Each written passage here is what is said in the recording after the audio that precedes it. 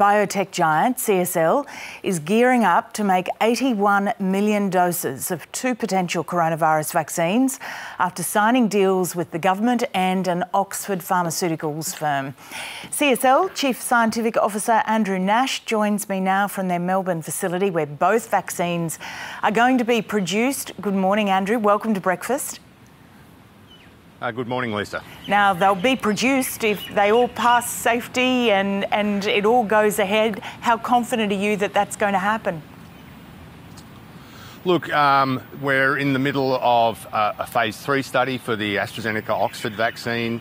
So that's been through phase 1. It's been shown to be safe at that level. The larger phase 3 study should confirm safety and efficacy. The University of Queensland vaccine is in the middle of a phase 1 study, so we're just looking at the safety of that vaccine at the moment.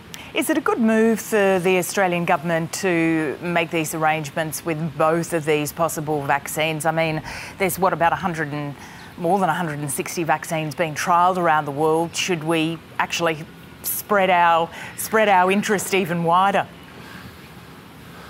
Look, you're right, there are a lot of vaccines being trialled around the world. I think the Australian government has made a good decision. We've got two vaccines that we're betting on.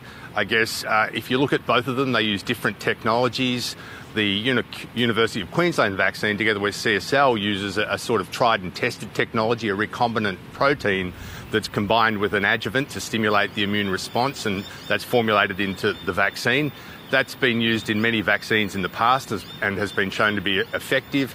The AstraZeneca Oxford vaccine is a much newer technology. It's a viral vector technology, hasn't been used previously in commercial vaccines, so there is a little bit more risk there, but the results look promising so far. Lots of discussions about safety. We are rushing these vaccines unlike anything we've seen before in the scientific and medical world. What do you say to people who raise question marks about the speed at which this is happening? Look, I think the industry with our academic colleagues and others have all collaborated very effectively to bring these vaccines forward as quickly as we can. We're in an unprecedented situation. We need to respond quickly. I wouldn't say they're being rushed. I would say they're being moved forward as quickly as we can with all the caution that's necessary. So we're not compromising on safety. And if we get through these studies, the vaccines get approved by the regulator, then I think the community can feel comfortable. So what's CSL doing right now to prepare itself? Well, right now we're in the middle of production of material, the University of Queensland vaccine for the phase 2-3 study. So out of our Broadmeadows site, that is ongoing right at the moment. For the production of the AstraZeneca vaccine, that's a different technology, so we have to retool our facility. So we are investing in the facility to ensure we can manufacture that vaccine appropriately. How big a challenge is it to basically, be told, look, here, you may well get the recipe for these two vaccines and you just got to do it?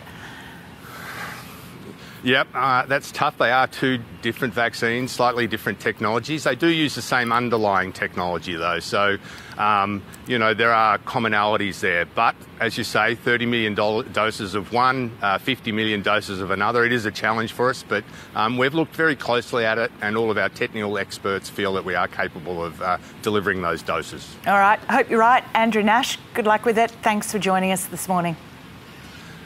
Thanks, Lisa.